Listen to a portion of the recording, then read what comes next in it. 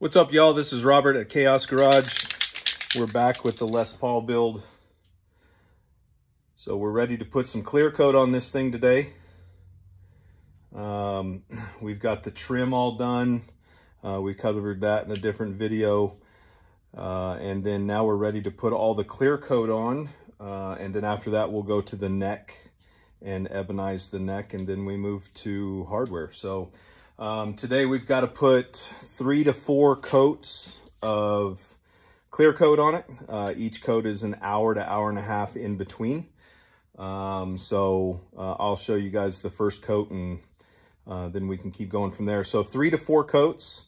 Then I have to let it dry overnight, and then we'll sand it tomorrow. So it says to sand it with 400 grit sandpaper, but I'll probably move to around 600.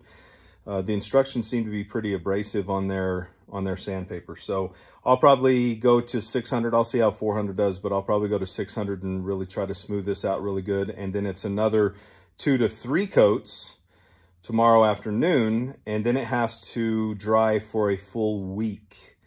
Once it dries, then it's got to be wet sanded and then buffed and polished.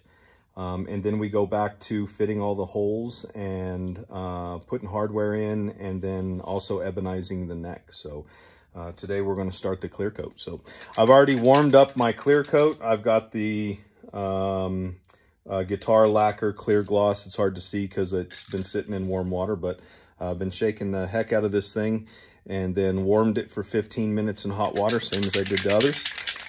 And we're ready to go.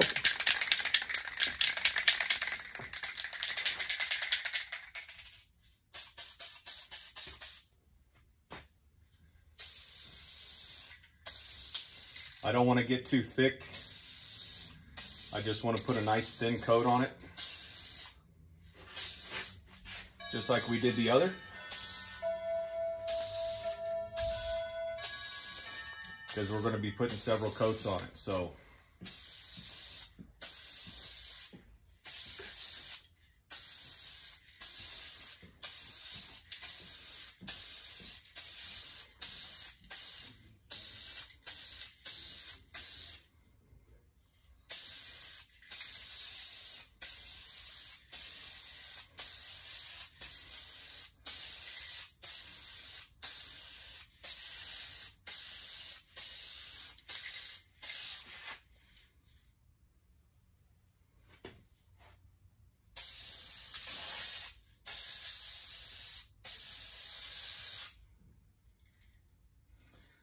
I'm getting a little bit of spitting. I just noticed it coming off the tip of the spray can. This is the problem that I'm seeing with spray cans. So I'm just kind of backing up a little bit.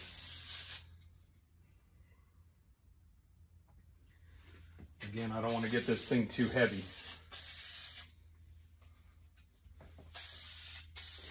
Nice thin coats.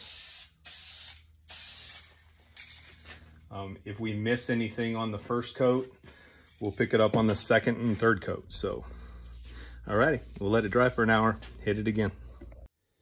So I just want to cover a few things that I've done before I go any further. Let's see, so just to kind of recap a little bit, if you've watched the other videos, we have laid down all the paint. With the sunburst, I added an extra black to the edge of the sunburst that is not normally on the traditional Les Paul sunburst model, but I really like it. Then I turned around and did the whole body with the neck and the peg head all black. And then I went and laid down the clear coat. So it says in the book to put 3 to 4 layers of clear coat down with an hour dry time in between each one. So I did just that. I put 4 layers down. This is Monday. I did that on Friday. And then it says to wait 24 hours to allow to dry after the 4th coat, and then sand with 400 grit sandpaper, and then lay another 2 to 3 coats of clear. So that's where we're at. I did lay down the clear coat really nice and super thin. The video that you watched right before this was the first coat of clear. I laid 4. And then I laid it down just super thin all the way through, front and back, to make sure that I don't get any kind of runs or anything like that on there, and I get really good coverage all the way around. Everything looks really well. I'm really pleased with it. I do notice that if you remember right, I didn't use grain filler like the instructions recommended and that Stewmac provided with the build kit. I'd never used it before. I know the purpose of it, and I'm actually taking a look at this guitar, and I'm really seeing why they recommend the grain filler, because you can really see the grain in this guitar in the back. Now, it's not deep, it's super smooth, but I can definitely feel it as I run my fingers over it. And then the neck is really good though. You know, I can see some grain in the neck, but the neck is super smooth. No ripples or anything from the clear coat. The face, you can even see the grain in the face as well. Now I got a guy that's in the same building here that I'm at, and he's got a recording studio here, and he's in a local band. They do a lot of practicing here, and just got himself a really good studio and sound room over there. So you know, I talked to him a lot about this Les Paul. He's excited to see the Les Paul. He's got a couple of them. He's never seen one built. So he's been kind of watching me this whole time, and really excited to see it finished and play. I want him to play it. He actually plays way better than I do. So, but he said he's actually digging the grain in here. He said he loves the fact that we can see a little bit of the grain. So I guess it's just kind of what you're into. You know, we can see it here. It's not, there's no, I can't feel any of it on the face, although it is highly visible. So, but it looks good. I think that's the one thing I notice. I think on the next guitar, I'm going to use the grain filler just to see if I can hide some of that grain a little bit and just make it look nice and smooth and flat. You know, but I guess it's what you're into. So today we're going to, let me back up a little bit. So I trimmed the trim. If you notice, I didn't not trim it on the top. Like I said, I was going to. So it wasn't too hard. It was definitely something I was afraid of. I was kind of scared of going in and trimming this and really doing it exact, right? And getting down into this black. I was afraid I was going to scrape the trim and then kind of push down too much into the black, and I never did. It was actually not too hard, but definitely something that you want to take your time with, man. Some of those videos that shows those guys just going super fast across here and getting that done. But I took my time. It definitely takes your time to do it. But I did not come across the front here, because as you can see, the trim is kind of thick here on the sides, but on the top it's super thin, so it only comes back to like here. So, you know, like a quarter of the thickness here on the top. And although I would have really liked to see that trim line on the front when looking at the guitar from the front, I just didn't want to peel into the face. And again, chance that razor blade going too far, chance any kind of cracking or chipping or anything while I'm trying to find the edge of that line. You can't really see the edge of that trim line at all. So this would have been a huge piece of guesswork. So what I did is I did the sides. I used a series of razor blades. I took one of these razor blades out, did it by hand, put it back in, and used it to where I can really use my thumb to just kind of guide along the edges. Watch your fingernails though as you're going across there so you don't scratch the lacquer. I used one of these razor blades as well, a little X-Acto knife. And I just kind of took my time and went in and cleaned everything up all the way across here.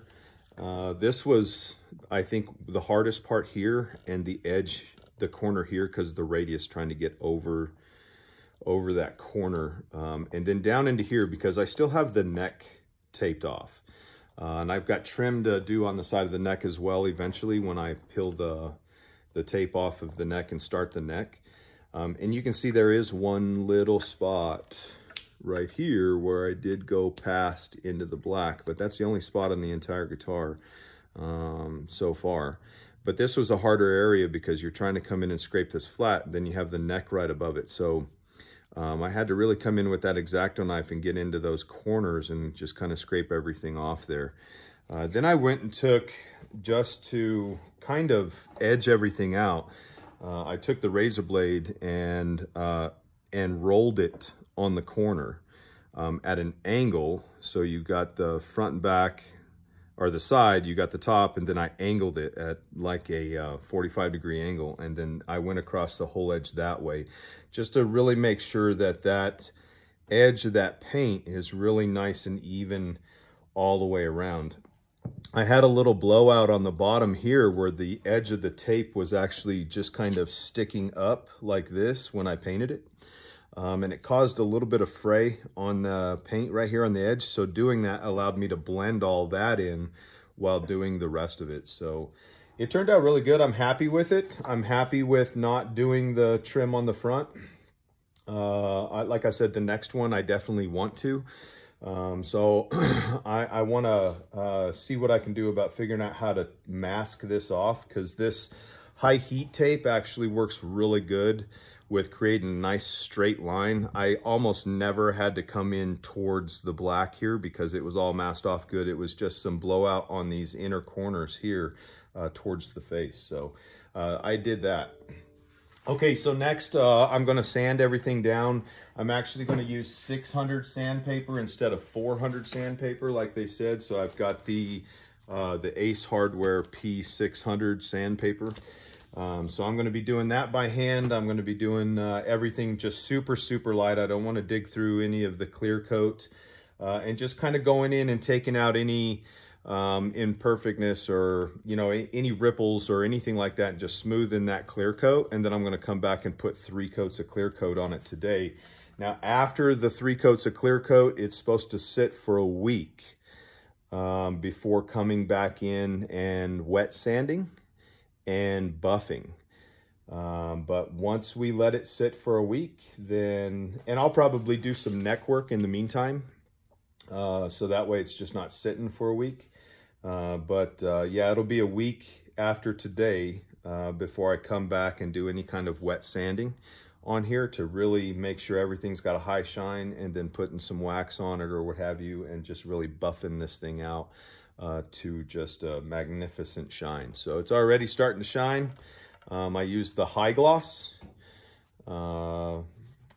clear high gloss. I'll put a link in it down below, and I've got a link on some of the other videos to the high gloss as well. You can find it on Stewmac, and then you can also find it on Amazon for the same brand that we've been using of the lacquer. But it also comes with the build kit as well. So anyway, here we go.